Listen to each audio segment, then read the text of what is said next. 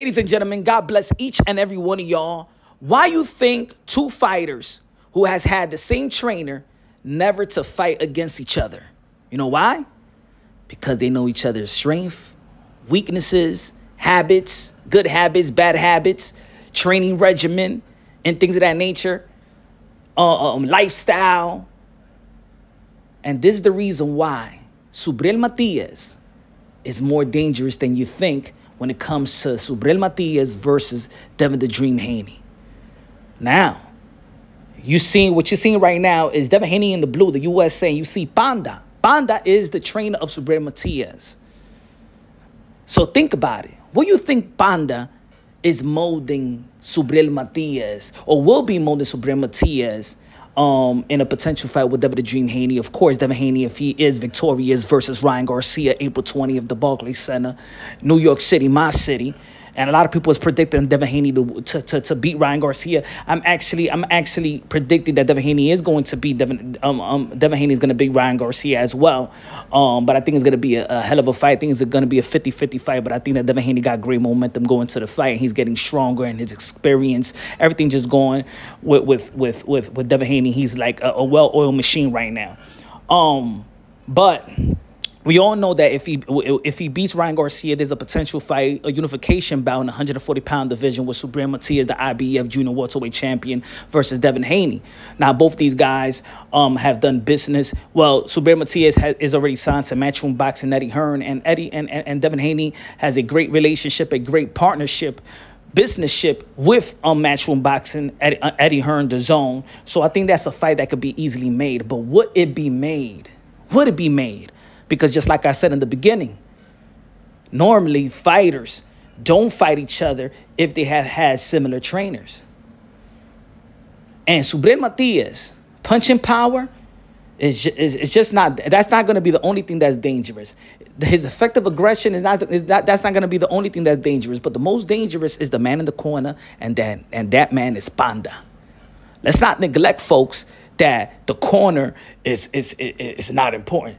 You can't neglect that. The corner is important. This is why we always give props to trainers like Bomac, Shino, Naoyeno Ue's father, his trainer. This is why these guys get Trainer of the Year awards and things of that nature. Hey, we talking about Ryan Garcia and Derrick James. If Derrick James is handling this circus around Devin Haney versus Ryan Garcia, right? Because the trainer is actually important. That's why we always say that, hey, yo, if Customado never died, yo, Mike Tyson would have never lost. Emmanuel Stewart, Angelo Dundee. So let's not neglect that trainers is highly important in preparing a fighter to go out there and fight his opponent. I'm going to give you another example on why corner is happy. Remember Joey Gamache. Joey Gamache used to help out and train Vasily Lomachenko.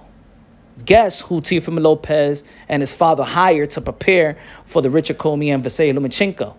Joey Gamache. How did they do? Man, it looked like Teofimo Lopez was in a whole nother level, right?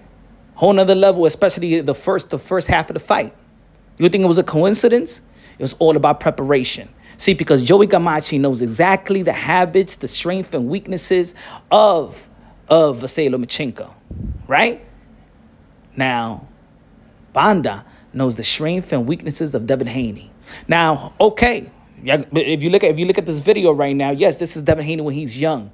This is Devin Haney when he's young. But if y'all know boxing like I know boxing, and I'm not trying to be having an ego trip, but understand this. A lot what you see in the amateurs is what you really see in the professional level. In the professional level, they're sharpening their tools. The amateurs, this is where they build and their skills got molded and their skills got built. If you see Devin Haney right now, he established the jab. He has the movement. He is the same Devin Haney you see right here. Is the same Devin Haney you see today. I'm not gonna say, of course he got better. Of course he got stronger. He became a man. You know what I'm saying? And yes, his power is his jab is gonna be more snappy. It's gonna take more. It's gonna be more effective in terms of strength and all of that stuff. And of course he had wonderful trainers like Flo Mayweather Sr. to help him out. And Ben Davison helping him out and helping Bill Haney, who's done a hell of a job with Devin the Dream Haney in and out the ring. But Panda also is part of molding Devin the Dream Haney. And when somebody is is there while they molding you, this is not this is different between just you getting hired as a trainer well into your professional level. But when they're molding you, they have a significant, they're highly educated about who you are as a fighter, you know, and they could see if you're grown because they could see you when you was a child. Okay, he does the same couple of things. It's almost like what Devin Haney said about Ryan Garcia. Ryan Garcia fight like the amateurs. Almost everybody fights like in the amateur. I'm gonna say it like this: if you would have saw Gervonta Davis in the amateurs, you would have known. And I used to say this all the time. Yo, Gervonta Davis got footwork. You know what? The way that he fought Pitbull Cruz, that was actually the way that he was fighting during in the amateurs. He used to move. He used to fight on the outside and things of that nature. You could see that. You see that. They don't change. They don't really change. In the professional level, they just become stronger, but they still using their amateur skill set. You feel me? They're not amateurs, but they using already everything that was taught. I'm gonna give you another example. Floyd Mayweather. Do you think that Floyd Mayweather was fighting Roger Mayweather style? Go look at Floyd Mayweather and his father. Floyd Mayweather was fighting the same way he was fighting in the amateurs, taught by his dad. He was not fighting like the Black Mamba. Roger Mayweather and Floyd Mayweather Sr. had two different type of style, but you could see Floyd Mayweather Jr. like his dad because everything that was already built and molded, he's just sharpening it up in the professional level. The most dangerous person is Panda. He's the secret weapon.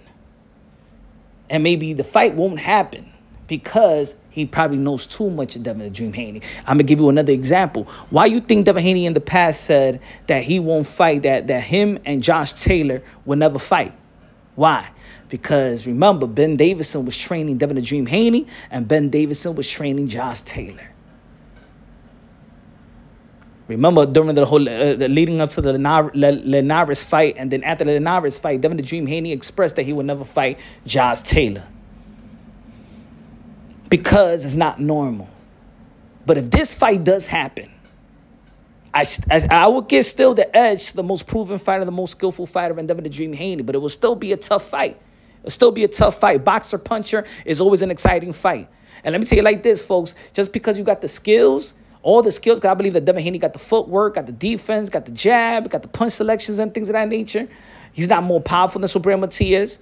He probably can't take the punches that Subriel Matias, but we've seen Subriel Matias, you know, he been wobbled before, just like Devin Haney had Dan Salsa before versus Hoyer Linares. And already Subriel Matias has taken an L, so it's not like he's a perfect fighter. But I think it will be a wonderful fight. And I think the X factor will be Panda. It will be Panda. The most dangerous thing that Subriel Matias have is just not his fist, is the trainer that knows Devin Haney if that fight, that unification bout ever takes place. So, what y'all think?